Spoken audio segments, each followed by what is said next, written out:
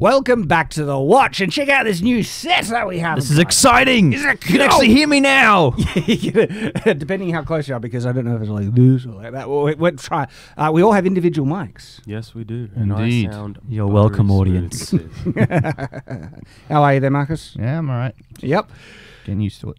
Yeah, I know, but we wanted this because Night's Watch has always been kind of like a discussion thing. We want to continue that, and we want to try and get the quality as good for you as possible, which is why we have this. And this is like a really fun panel now.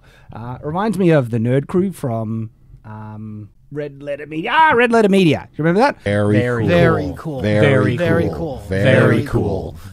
cool. Even though they were making a parody of shows like this, but you can't blame that their set was cool. But that's not what we're talking about, guys. Have you heard of Strange Worlds? No. No. I have, but then I forgot about it. I kind of forgot about it too. So it's a new Disney Pixar or Disney animation film, and it has bombed quite significantly. To the tune of like it's going to lose $100 million. Oh, wow. Yeah. That's a Pixar film? Oh, that would have been unheard of back in the day. It's Disney, so it's no, but Disney trying to copy Pixar. But specifically, if it's got like if it's done by Pixar, that would never happen back in the day. It just goes to show Disney's wow. Or it's shocking because I think if I read it right, they've only made about 9 million globally. Like what? Wasn't it 9 million just within the US? No. So within the US, they made I don't know how much, but I know aside from the US, it was like 9 million worldwide, which is. Oh, is that in addition to the US? Yeah. Okay, yeah, we go. I heard something along the similar lines. That's really bad. Well, that's so bad. You get what you deserve. There's reasons why people have not been interested in this movie, which we're going to get into. And one of the I want to just jump on what Marcus said before is that this is kind of unheard of. Back in the day, everyone was like the next Pixar movie. You know, for instance, my point of reference for this is Inside Out. Yeah, with the emotions on it. That was such a weird concept. Like nothing about that concept made me think I need to watch that. That looks funny and quirky. But it was Pixar. Pixar usually made good films. I was trusting it, and it was a good film. But then things have just been going downhill. Did any of you try and watch Encanto? No. Yeah. I watched Encanto. Just out of my own curiosity, what are each of your favorite Pixar movies? Wall-E. I really like Monsters Inc. I think for me. Oh, that's a good one. Good Monsters Inc. is very good choice. Toy Story I watched a lot growing up, but now going back at all my favorites, I think Monsters Inc. is the one that I will. I need a list of them. Is that specifically the Pixar ones? Yeah. Oh, well, just any sort of, I would say, animation that came from like the Disney sort of. I do want to give like a mention of Up. That was a good one too. That was a welcome surprise when that came out. I was like, this is going to be dumb, and no. First like 5 minutes. Yeah, I was like, emotionally what? riveting filmmaking I've seen. I need a list. I'm sure there's one that's resonated with me more than the others, but I can't remember them all. Incredibles was another one. That's Incredibles. Yeah. Easily probably my favorite because superheroes. And Incredibles 2 was a disappointment. Kind of starting a trend there, but Incredibles I really enjoyed. They're all good choices. I was just curious. There's no wrong answer. What was your one? I forget what you said. For me, it would have been Meet the Robinsons. I don't know if you... Actually, yeah. That's a great one. I like that one a lot. Interestingly, how many good Pixar or Disney Pixar films there were. And then it just started to go to... But we're bringing them in now. We've got to rep in like Shrek and How to Train Your Dragon. What? You've got to rep in all those other ones too, because I think Meet the They're Robinsons... not Pixar, They're not Pixar. Is Meet the Robinsons Pixar? Yeah, that one is. Is it? Yes. That one is. Okay. Shrek is closer though. Shrek is not. I know Shrek isn't. I think Meet the Robinsons was Disney Pixar, and How to Train Your Dragon, by the way, was brilliant, but it's not Pixar. That's DreamWorks, and that's one of my favorite. I'd say How to Train Your Dragon is better than even Incredibles. Really love How to Train Your Dragon. Spicy take there. That is a bold Yeah, take. It's the good. humor is so good in how, and it's humor that it's smart humor. Okay, it is really good, and then there's such great emotional payoff. There's great action. They also I'm not saying you're wrong. It's dragons. just, that's a surprising opinion to have on that, to be honest. Really, is that surprising? No, I mean, it's dragons, so yeah, makes sense. it does make sense. Shad. to They're him. like cute, cuddly dragons. They're not like dragons. Oh, I don't know. There's a couple in there that are kind of. Did you see The Last Dragon? Well, yeah, I'm just saying like in general. In general, okay, I get you. So Pixar started to go downhill, and is that like a trend for animation generally, like in terms of DreamWorks as well?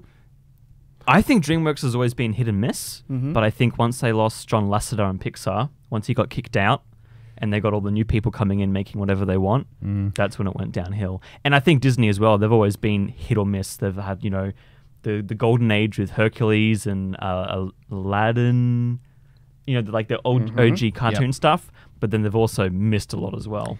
Well, for me, Encanto had no great marketing. It just appeared on Disney Plus, so like not a big release. And so I was thinking, I had trouble telling the difference between, you know how Disney would make crappy ones, like the crappy sequels to like Atlantis and stuff, where it was just the quality was night and day. It was just absolute crap compared to the original that they made.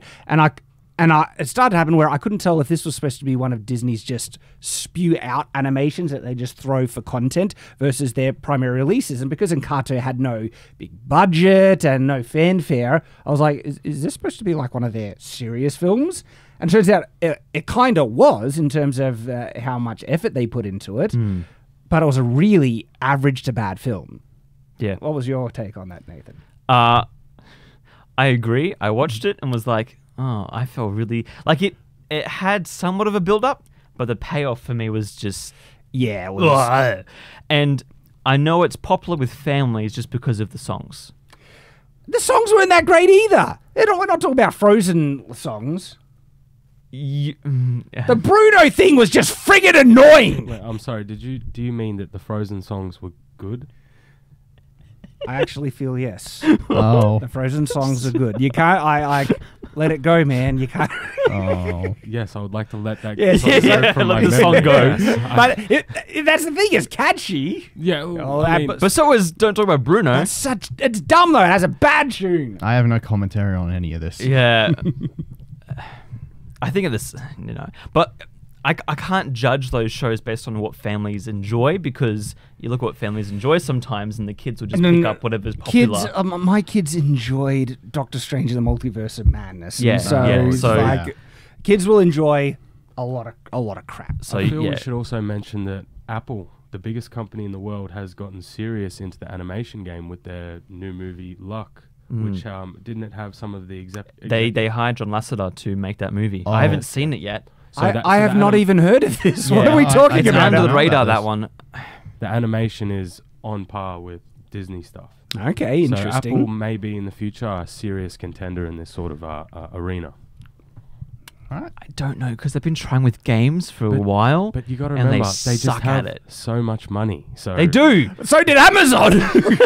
Yeah. Touche. Well, Amazon keeps going, don't they? And look, this is the thing. Amazon has had some good things. I gotta admit, I liked Invincible and Very good. Yes, very good. Invincible's great. What was the other one? Of course, there's like the list, the something list, Terminal List, Terminalist. I was going to say Blacklist. and no. Reacher, also good. So Amazon's, and then they just have dumpster fires. So interesting discussion, and so with Encanto being so average to bad in my opinion, then I can't remember what the next one, because there's so much just forgettable crap. The last one I remember being a big deal was Lightyear. Lightyear, bombed. yeah. But that was also... See, I separate Pixar and Disney stuff. But Disney owns Pixar now. Yeah. Yeah, but they are made by different people in a sense. Are they? So, like, you have Encanto, Frozen, Raya the Last Dragon, that's all Disney. And then you got Turning Red... Turning Red has another one. What? What is Turning- Soul, those are Never all heard of it. Pixar. You guys never heard of Turning Red? No, I have not.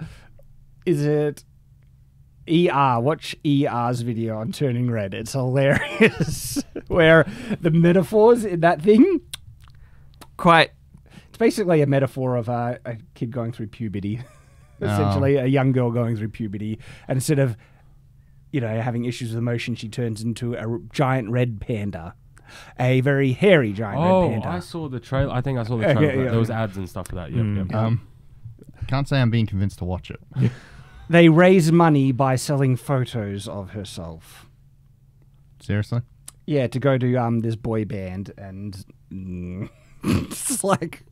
When you put it that way, now it's messed up. But I wasn't thinking that when I was watching They it. usually do But it's a giant red panda. It's like a mascot. Anyways, I think we should get back on topic with Strange Worlds. Is that what it's called? But this is all the preamble because, didn't care about Red Panda movie, and Lightyear is interesting because Lightyear is where they started to promote the film based on certain ideological tick boxes, saying it's good because of the tick boxes and not because of the film. And the film I heard was just garbage anyway, really boring, not exciting or anything like that.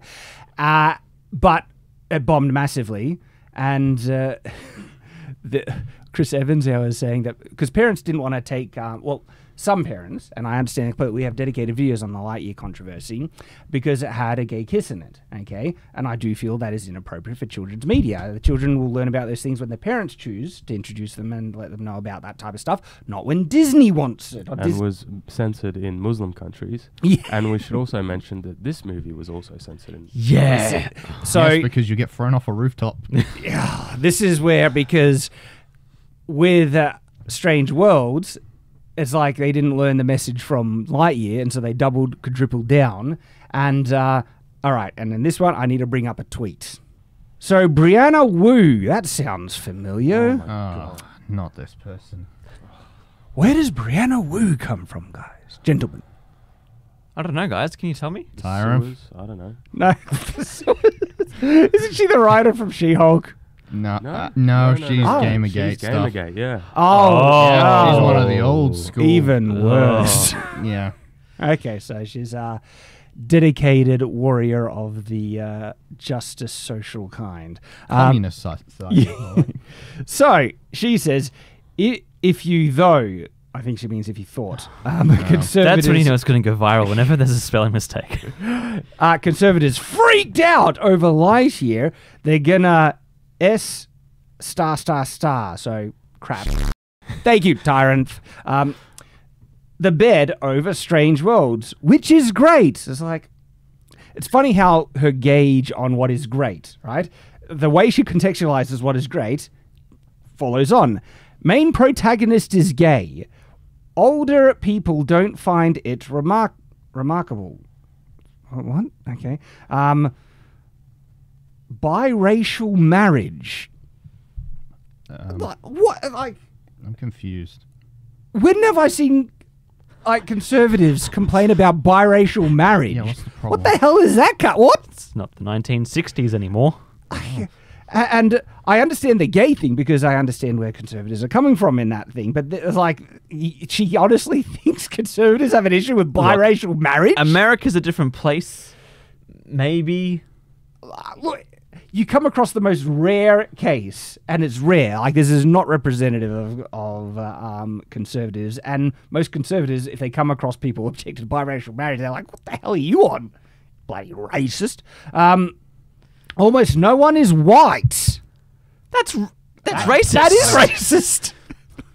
She is saying, unironically, it's a positive in the film that a certain group of people aren't in it because of the color of their skin. Okay. Climate change metaphor. Oh. Even the dog is disabled. Yay, we have disabled dog representation. Yippee. Let's throw a party.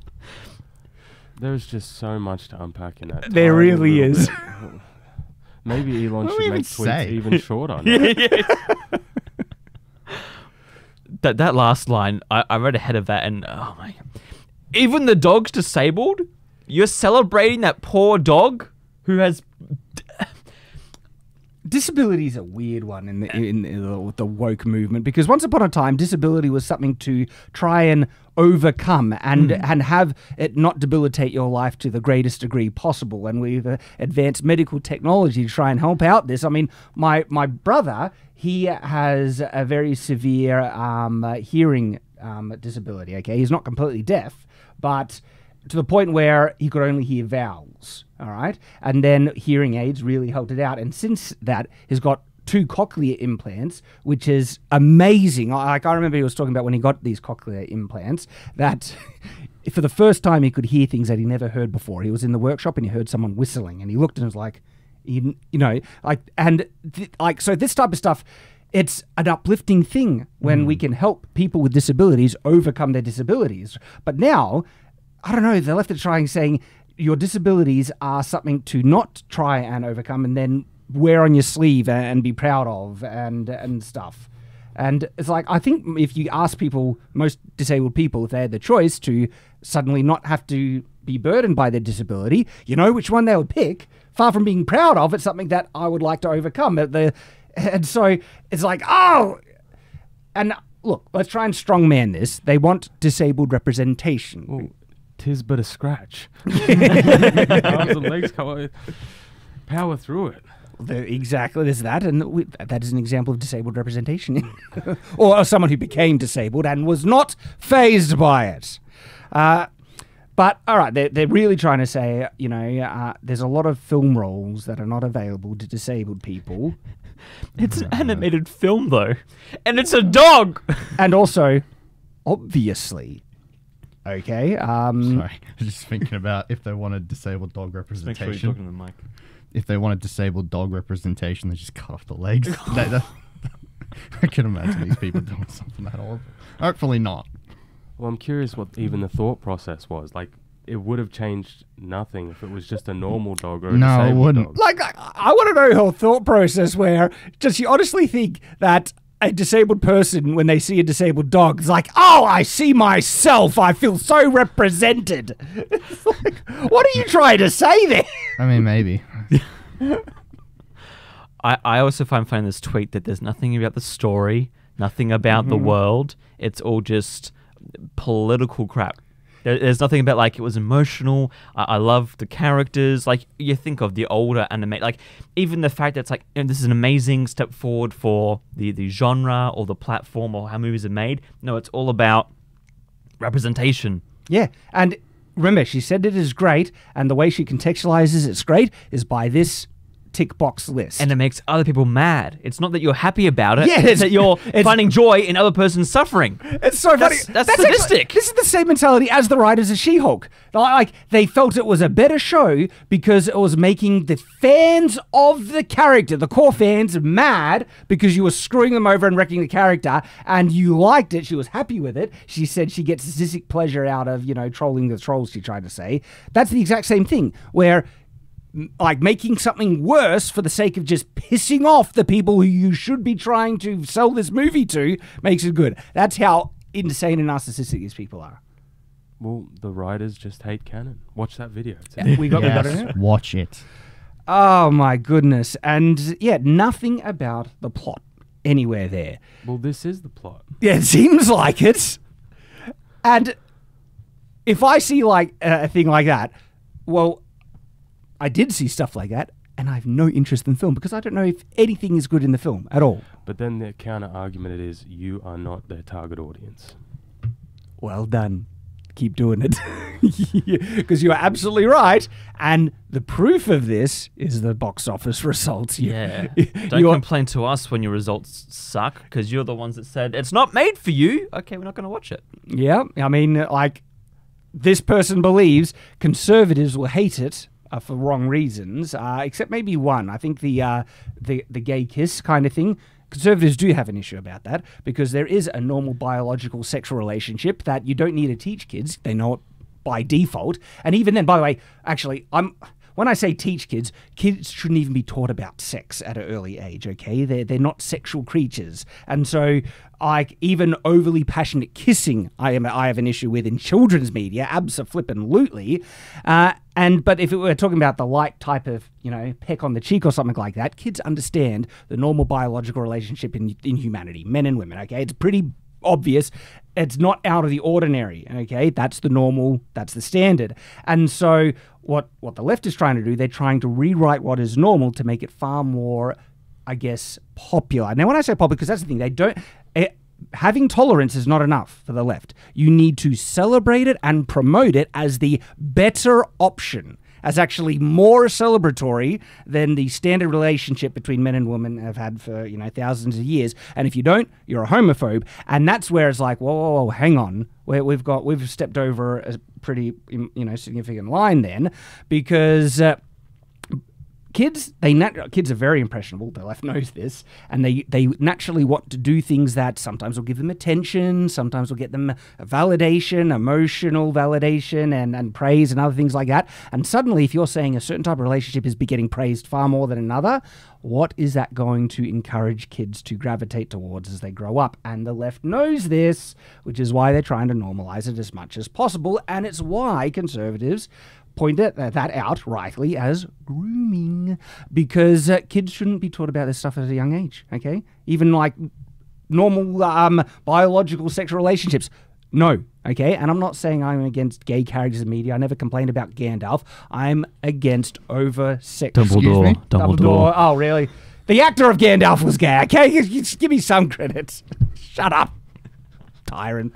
He's been quiet for a while. I know, but I can see his face. It's just I haven't seen it, so I can't comment on how gay stuff is. Like, if it's just like Rise of Skywalker, how I think it was like in the background or something. Oh yeah, the two girls. Don't give a shit. If it's like that, I don't care. Yeah. It's just I know that this chick, it might be something small because she's a raging social justice warrior. So she might be something in the background. She's going, "Oh, it's gay. It's all this." And it's like.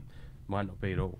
I'm actually glad you brought that up. Because I don't know. Well, there's the thing, though. Even if it is something as what people believe inconsequential as a kiss in the background, right? I understand what you're saying. Like, it shouldn't be taught, period. Kids like, notice it. Any sort of sexual stuff. And I agree with that. Yeah, my daughter picked up on stuff like that instantly with questions that I want to choose when I introduce this to her. Not have to explain it in the middle of a cinema where she literally... So what happened is, it was in Thor: Love and Thunder, where Valkyrie starts talking about...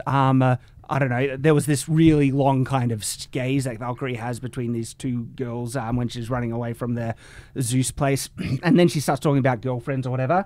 And my daughter's like, huh? And she picks up on it instantly. And that was subtle compared to what they have, say, in Strange Worlds, right? And I'm in the middle of a flipping cinema, right? This is not the time and place that I want to have these conversations with my daughter. And that's the type of thing that Disney is wanting to force and take away the control away from parents. And that's why friggin' conservatives have a big issue with it, all right? And Disney, they're doing it on purpose. They have... What was that lady who was working for Disney that said black and white in the Zoom interview that Disney is perfectly fine with her pushing her not-so-subtle gay agenda, all right? It's black and white that they're doing this on purpose, trying to take away the control away from parents, and that's why parents have a big issue with it. That's why my kids won't be watching Strange New Worlds. Also, that is just crap by all reports, okay? And I don't like if you think I'm like, oh, no, just crap film. I don't want my kids to watch the new Star Wars Rise of Skywalker last year because that's crap. I want to watch all good stuff that's well written. Thank you for reminding me those films exist. You are welcome, sir. Yes, conservatives do have an issue with that part, right? And when they see that, they're going to make a choice. It's like, and Disney's reaping the rewards of it, okay? This is supposed to be a family film. Well, families aren't Disney. This is what you get. But people like this person here, they're celebrating it. It's like, keep celebrating because you're just cheering and promoting and pushing Disney to go bankrupt. And that's what's happening as a result. Well, I was reading an article on this, right? And a funny thing that they said that they were blaming Bob Chapek for this. They were saying, because of the pandemic, he was conditioned families to watch things at home streaming, and that's why no one's come out to see this movie. Top Gun Maverick. Well, I mean, they can just make the money back by releasing things weekly, right? I mean, that's a great business strategy. Seriously? But it is a great business Seriously. strategy. I'm glad you said that. Thank you for that, Tom. Yeah. But crap is crap, even if you release it in a more, viable business model. Yeah, and so even if it's crap, things like look at Rings of Power. That was released weekly. And if it was a binge model, trust me, you don't want to do that. You don't want to binge that show. Right, actually. We might have to have a full discussion because I already have things that I want to talk about on that one. So stay tuned for perhaps a binge versus weekly release discussion on that. Going back to Strange New World. So they genuinely think, the tick boxes are enough to make it successful. And that just turns off most conservative families that want control over what their children see and stuff from the get-go.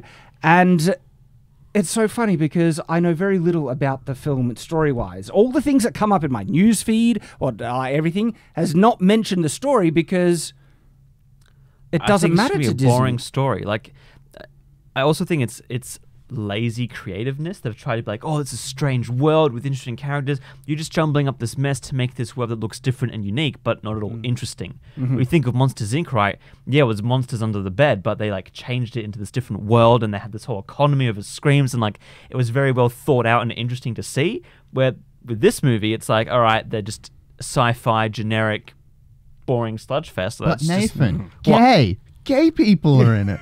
I don't care. It has a disabled dog, Nathan. I don't care. There's a climate change metaphor. There's an interracial couple, Nathan. How can you not like it? Yeah, how is this all that one not a draw? confuses me the most. Like, are we still talking? All right. Okay. If we haven't convinced you about this, what about just hear me out? What about climate change narrative? Oh, no. I think out of everything, that's the one that frustrates me the most. You were screaming. I am screaming. We're trying to make it the ultras, that's what we're doing. Eating the mic. So your mic should be fine. It's fine. I'll protect it anyway. But no, I think the thing that annoys me the most with this one is the climate change stuff in it, because it makes sense for everything else, but the stuff they're pushing with climate change is frustrating me. I don't know if I can say that really on video. Is that too spicy of a take? I don't know. I want to hear more, Nathan. Tell me more about your views on climate change. What is worse, Nathan? Climate change or inflation? Oh! Well, inflation's more current right now, but climate change I'm more concerned for. As in what governments will do in terms of restricting things. Like, it's one thing that, I got to pay more for my bread or whatever. You know what? I'm sorry, viewers, for setting him up. I can put seeds in the ground and make my own yeast and make my own bread. Climate change, they're going to put restrictions on us that I'm not looking forward to. Or there's new information coming out about climate change, even now, that is challenging certain narratives. And I kind of look at climate change like, say, I guess the research that was done on smoking. Okay, originally smoking was good for you. Okay, yes. Research was done, came out. There was there was arguments and everything, but eventually, all the experts in the field acknowledged that, all right, this research we can't deny. Like, smoking is horrible for you. It's really, really bad. But okay, it's very good. It is very nice. You enjoy it, dude? Yeah, I do. Like, I know it's bad for me. That's why I quit a couple of years ago. But like, I like it. I'm not arguing that. And so the thing about the climate change stuff, if the science was so definitively obvious, as many activists claim, there would be no legitimate climatologists who would deny it. Okay, how dare you? Well, this is the thing. I've talked to. Wow, we're getting the weeds here, but hey, we brought it up. We go places. They brought it up. No, that's the thing. Yeah, I know. They brought it up. Climate change narrative right here. We go places. I've spoken with climatologists, right? And they bring up legitimate elements and points of research that contradict the supposed claims. And if it was so cut and dry, you would not find experts in the fields. And I'm not talking about so-called scientists who have expertise in a completely different field, then spout off their opinions on stuff that they have no practice or experience in. Neil deGrasse Tyson, right? As if they're experts. No. Okay, where they say, so many scientists agree about it. Yeah, how many of those scientists are climatologists are actually, experts in the field? And when you find so many experts in the field still showing that there are massive, other views of interpretation of data and stuff like that, I am wholly against the whole getting on board with, the climate change narrative, because there's a lot of research that is actually not being published. It is being suppressed because there is so much money around it, because it's a great... It is a great tool to get funding, to get government to do certain things. And for the government to institute certain policies and get flipping out. If you give the government any excuse to find a way to get more money, stuff. Carbon tax. Especially in our country. I mean, cigarettes is a good example of this. They didn't want to make it illegal, so they just taxed it to ridiculous amounts. What's funny is that what they taxed it to is the most the people who are most likely to smoke are probably The poor. Yeah, the poor. So they can't. They just price them out of it. Yeah. There's also another little sinister thing with climate change. Notice how all the solutions are like, "Daddy government, come save us." Yeah, that's the thing with activists, right? They will vandalize paintings, they'll spray buckets of stuff and whatever. They won't plant trees. They won't No. get their houses off the grid because they live in the Nathan, cities anyways. Nathan, Like they, too hard. So you're telling Like, me they're for not activists- established titles? They're not established titles? for activists, right? They don't even do anything. And They're then- actively. And then they still contribute and take part in all the CO2. They'll fly private jets. They'll Like with the celebrities and Yeah. stuff. Yeah, Yeah. that's just all. and Nah, but you need to give up your car. and You will own nothing and you will be happy about it. like the It's the amount, bugs. the amount of chemicals and emissions it takes to make an electric car. It's just- The irony in that. Oh, yeah. it's Yeah, so and funny. don't look at where they're made. Oh yeah. it's Don't like- look at the red rivers. to try anyway. So Getting back on topic. Yes. climate change. No, Strange Worlds. It's just like it has a climate change metaphor, guys. Isn't that great? And it's just so funny that people get so convinced by these ideologies, right? That if it just supports what my opinions are, it's phenomenal. It's great. It's wonderful. And that gives writers an excuse to be lazy, and they end up just making crap. Which we see time and time again. And no, I'm not going to watch Strange New Worlds because it looks crap, because it's got all the warning signs. What warning signs? We have a video on how do we know it's going to be bad. Go check out that video. Well, I watched it because I'm a good reviewer. So What, you've watched Strange Worlds? No. I was going to say. It's like, I just don't think as a review channel we should be saying, well, I'm not going to watch it. I'm going to review it. And we're not reviewing it, but we're reviewing the discussion around it. And I think the fact that they haven't made that much back from any of the box office stuff is signal enough that no one's going to care to watch reviews anyways because no one wants to watch it. Yeah. There we go. please watch this video. Watch the video. You can watch this video. Strange Worlds, have you watched it? What do you think? What have you heard about it? Let us know in the comments below. And as always, Stay on watch. you took it from me, but yes, do that.